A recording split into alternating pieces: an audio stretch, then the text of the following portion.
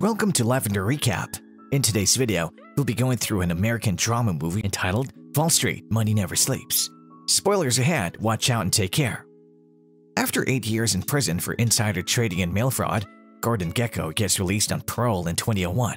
He exits the prison in the hopes of finding a car waiting for him, but no one is there. He's on his own. Jake Moore is awakened in his apartment by his girlfriend Winnie 7 years later, during the Great American Financial Collapse in June 2008. When Jake switches on the television, he sees Gekko being interviewed. In order to promote his new book, Is Greed Good?, Gekko has become an author and lecturer. Jake joins Keller Zabel Investments, a Wall Street firm. Zabel has lost faith in the sector and is perplexed as to how a loss can be considered a profit. Jake is given a $1.5 million bonus, which he is instructed to spend in order to keep the company afloat. The company's stock begins to plummet the next day. Jake tries to see Zabel walking his wife's dog in the park because he hasn't shown up for work. Jake inquires as to whether Keller Zabel will perish, but Zabel just responds that he's asking the incorrect question. Who's not going under is the correct question. At the Federal Reserve, Zabel talks with the U.S. Treasury chairman. He tries to organize a rescue but is thwarted by Bretton James, a former business partner with whom Zabel had met paths 8 years before while his company was on the verge of bankruptcy. James insults Zabel by offering to purchase Keller Zabel stock for $3 a share as opposed to $75 a week ago. As Winnie returns from her trip, Jake sees the news on television about Zabel's suicide. Before he proposes to her, she hugs him and comforts him. He proposes to her as she heartfully accepts his proposal. Jake visits Gekko after the lesson and announces his impending marriage to Winnie. They're riding the subway together, and Gekko reveals that his daughter won't speak to him because her brother Rudy committed suicide a few years ago because of Gekko's incarceration and social shunning because of his father. Jake notices a photo of Winnie as a toddler in Gekko's possession and asks if he can have it. Jake will be traded for a more recent snapshot of Winnie, according to Gekko. Jake will find him later if Gekko provides him with his photo and his business card. Gekko and Jake have agreed to arrange a deal in which Jake will allow Gekko to speak with his estranged daughter in exchange for Gekko's assistance in gathering confidential information in order to undermine Bretton, Jake's mentor. As a result, Gekko displays his distinctive life philosophy in which every agreement he makes in exchange for something is only a trade.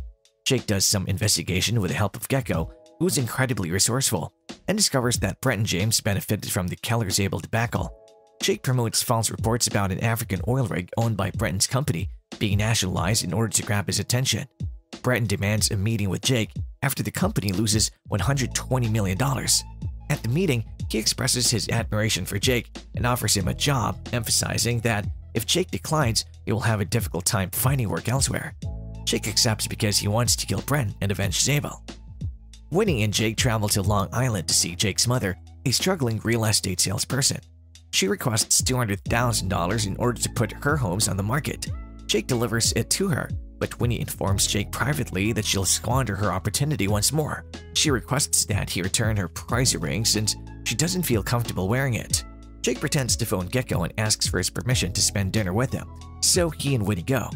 Gekko spots a significant businessman and introduces himself, only to be dismissed as nobody during their reintroductions.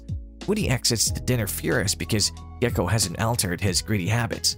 Jake chases her down and she warns him that if he returns, Gekko would wipe them off. Jake returns to Gekko's flat a few days later and delivers the Winnie photograph he promised. The Locust Fund, a private offshore hedge fund, was betting against Keller Zabel according to Gekko's analysis. Jake says that Bretton James promised him a job, and Gekko speculates that James' testimony was the reason for his 8-year sentence. Jake is perplexed as he imagined Bud Fox was the only one who imprisoned Gekko following Fox's insider trading conviction in 1985 to 1986. Bud Fox busted Gekko for insider trading, but it wasn't nothing compared to some of Gekko's other crimes. He and Bretton had a falling out in 1988, and he assumes Bretton was the perpetrator, although he doesn't know for sure. Gekko requests a different trade. He wants to speak with his daughter face to face. Jake gets demoted at work, so Bretton's point lady may lead a pitch to Chinese executives. Jake's initiative impresses Bretton, and the firm has made more money as a result. The firm is in peril though, and Bretton doesn't want anyone to know. Slowly but steadily, the economy is deteriorating. Jake and Winnie are invited to a fundraiser hosted by Bretton. Gekko requests $10,000 from Jake so that he can attend and reconcile with Winnie once more. Gekko bumps into Bud Fox while wandering around the gathering. Following his father's retirement and death, Apparently, Fox served his sentence and went on to grow Blue Star Airline into one of the country's best airlines. Fox was a multimillionaire after selling the company. He sends his best wishes to Gekko and advises him to keep out of mischief. Gekko departs for Winnie's location. Breton informs Jake that the Chinese will invest $150 million in the fusion research Jake has been advocating for. Gekko meets Winnie on the steps outside the building and they have an intense talk. He informs her that she is his only possession and that she will be his gal till he dies. Jake stands there watching as she hugs him. Jake informs the chief researcher that the funds are on their way. The American economy will implode in the next few months. During September to October 2008, the stock market lost billions. Jake has arrived at his flat and informs Winnie that the world as they know it has come to an end. Winnie says that's not acceptable because she's expecting a child. Jake is taken aback but overjoyed and he kisses her. Jake is enraged by Breton's attempt to sabotage fusion research because it's not profitable, despite the fact that it would benefit the entire globe. Unlike the oil industry, Breton would be unable to control the source once it was discovered. Breton is told to fuck himself by Jake, who quits.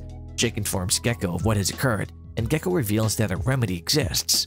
Winnie has a $100 million trust fund account in Switzerland, which Gekko established when she was born in the 1980s. When Rudy died, he informed Winnie that after he got out of jail, he would need that money to reassert himself. But Winnie reneged. She has always pondered donating it to charity but has never done so. Jake receives a call a few hours after arriving in New York, stating that the money has not come. He becomes agitated, but his mother intervenes before he can deal with Gekko. She requests $100,000 due to the housing market's collapse, but Jake only gives her $30,000 and informs her that he can't afford to squander any more money on her nonsense real estate ventures. He rushes to Gekko's flat and discovers that it's empty. He has left. Jake informs Winnie of what has occurred and that he's been speaking with Gekko for some time. She calls off their engagement and wants Jake to leave since she no longer trusts or feels comfortable in his presence. He departs sadly and follows Gekko to England, where he's once again running a financial firm with the $100 million he stole from Winnie and Jake. Jake offers him one more deal. Winnie gets her $100 million back in exchange for a grandchild, and Gekko gets a grandson.